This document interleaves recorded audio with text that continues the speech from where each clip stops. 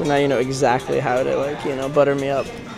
I mean, I don't know that I need to butter you up. Like, I do a good job of that on my own already. Inside this head that's resting on my arm is just getting bigger and bigger by the second. So it's just getting very heavy. I don't know how to do it. You know what? Whatever.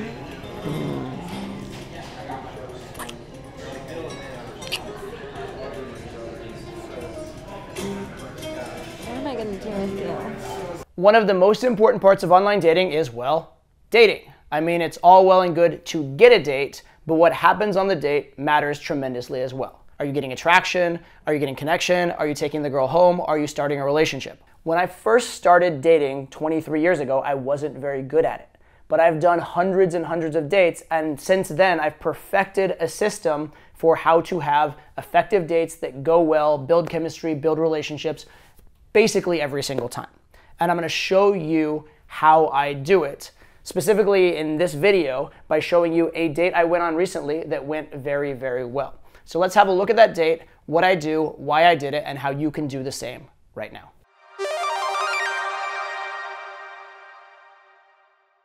It takes a lot of work to actually pronounce the R's and stuff though. Like, it just takes a longer time. I know. I like every time I start pronouncing R's, my watch tells me I'm burning more calories. It's crazy. Very funny. Yeah. Very funny. No, it's like a workout. Like, I have my pulse goes up to 100. Okay. That's enough. That's enough. Alrighty. I actually like it. I told you this. You did. I do like accents. Yeah. You did say that. On top of which, I also want you to be yourself with me. I know. Legitimately. Okay? I am myself with you. I hope so. I am. I notice the additional escalation, like getting a little bit physical, touching the hair, getting, you know, those kind of things, right? Again, I want to increase the amount of flirting because it's time that we need to make out. It's time that, like, this needs to get physical in some way, now or soon. What are you looking for, like, now at this point in your life? Like, are you looking for, like, companionship? Are you looking for just, like, a good time? Because I do feel like there's a part of you that just wants to have a good time too. But they don't have to be binary, right? So, but I'm not going to speak for you, so I'm going to let you answer that question. So obviously this is a question you should expect to be asked on any good date, the what are you looking for question, and you probably need to have a good answer for it. And the right answer is usually something along the lines of, I'm open to something serious, but I'm not trying to, you know, make it too serious too fast or force something serious. That's probably essentially the answer you want to give. And there are 100 different ways to say that, but that is the right frame most of the time. And you will be asked this question, so you should definitely have an answer or answers prepared for this situation. But the part where you said it's not an either or completely binary thing. Like, I don't want something that's utterly meaningless and devoid of a future possibility, but I also don't want anything that's so heavy and serious so as not to be fun. Right? It needs to be both. Like, it should have a future, but it should also be fun in the moment. It should not be work and hard and toil and I hate it in order to, like, get to a, you know, oh, in the future it'll be good. Mm-hmm. On the other hand, it shouldn't be so flighty and superficial that, like, the idea of a future is inconceivable. Okay. Right? Like, yeah. I mean, I guess since it is inherently it is by the nature of this sort of a personal question, right? If I thought you were, like, utterly vapid and boring and didn't have any chance of me liking you in the long term, even if you're incredibly beautiful, I would have probably found an excuse to leave by now. Well, you already tried all your excuses, so, like... I'm just kidding. A little bit. I'm just kidding. The problem is you caught me on all of them, so now I'm trying really hard to figure out a non-awkward way. I'm just like, okay. I'm constrained by social courtesy now. Okay, whatever. Please, don't feel constrained. She's getting the message, right? You already tried all your excuses, et cetera, right? She knows that I've, you know, been playing around or teasing at least. And she's kind of teasing here, but she's also kind of serious because I'm sure she's never been on a date where a guy has mentioned leaving or the reasons why he might be disinterested or his sick cat or whatever as many times as I have. But at the same time, now I'm being sincere, right? Even when I'm being sincere, there's just a little shadow of doubt, right? It's not, so I'm being very nice and I'm being very sincere, I'm very, very open, but my character and my personality and the fact that I've been difficult and spiky is coming through, and it's affecting everything, right? The frame is in my favor. And so now I have the ability to give these outright compliments because they won't be taken as too sappy. They will be taken as earned. They won't be taken as just for sex or just having an agenda, right? Because the frame has been set really well over, at this point, a period of 3.5 hours. So goodness knows, I've set a lot of frame by this point. Such a comforting feeling. When you sleep, you have to be hot or cold?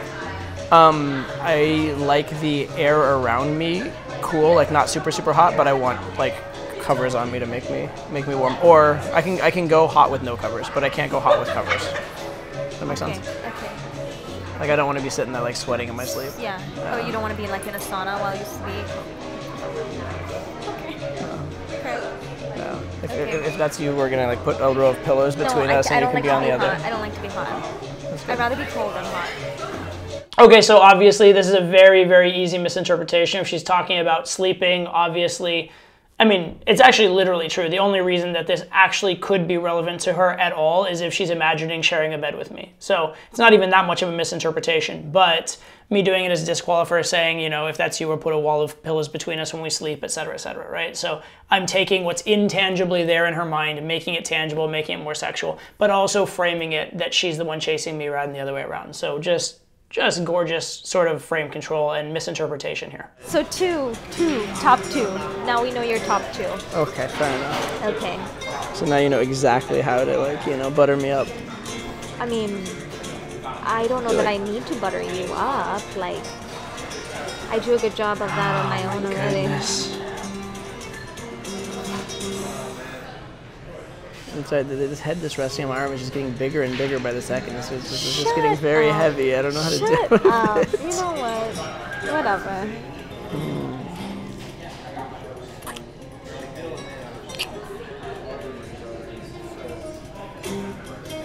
What am I gonna do with you? I don't know. Enjoy me. Ask me difficult questions. You don't like my difficult questions. I love your difficult questions. They're just difficult, by definition. They actually make me think. My sisters didn't like any of my exes. So Oh, really? yeah, I'm just curious. Fair enough. No, never mind. Tell me. I think it's gonna be a joke anyway. No, tell me. I just say, you know, there's one of us that has good taste, and there's one of us that, you know. Okay. All right.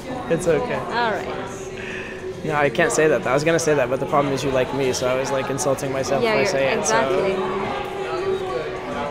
Anyways. But I'm glad you admit that you like me. That's very sweet. Thank you. I like you too. So it's a tease, and then I reverse the tease, and then I reverse the tease again. But the most important thing is that I'm being playful, right? And I'm coming from a very high value frame in terms of how I'm seeing myself and whatnot. But mostly I'm just being playful and fun. And at this point, we like each other. I just need to keep it playful and fun. And then pretty soon I'm going to need to go ahead and do the next venue change. I mean, there's not like a time limit on it so much, but you know, it's getting to be time for that pretty soon. It's like the cutest lounge. Like, you would love it if you love like stuff. Like, and it's not loud, and it's like super like. Let's do this then. Why don't we go up to we'll go up to like the roof here and just have another drink here for now, and then for next time you can invite me to your favorite place. Okay, cool. Does that work? Okay, fair enough. I have to use the restroom. I assume there'll probably be one up there, but we'll figure it out. So notice I got agreement on the next venue, and then we figured out the next venue and figured out what would make the most sense. So that's kind of the general procedure that I like to follow here. Excuse me, is the roof currently open? Are you guys in the hotel? Yes. Yeah, so just wait over here on this side with your room key and photo IDs. Okay. Everybody goes up and down the elevator. Okay, perfect. Just stay on this side because the other side is like outside guests. Yeah, fair enough. Okay, sounds good. So that's not ideal that she did the "Are you a hotel guest" thing or whatever, but the fact that that was the case and the girl had absolutely no objection to going up knowing that is actually like a pretty good sign as far as it goes.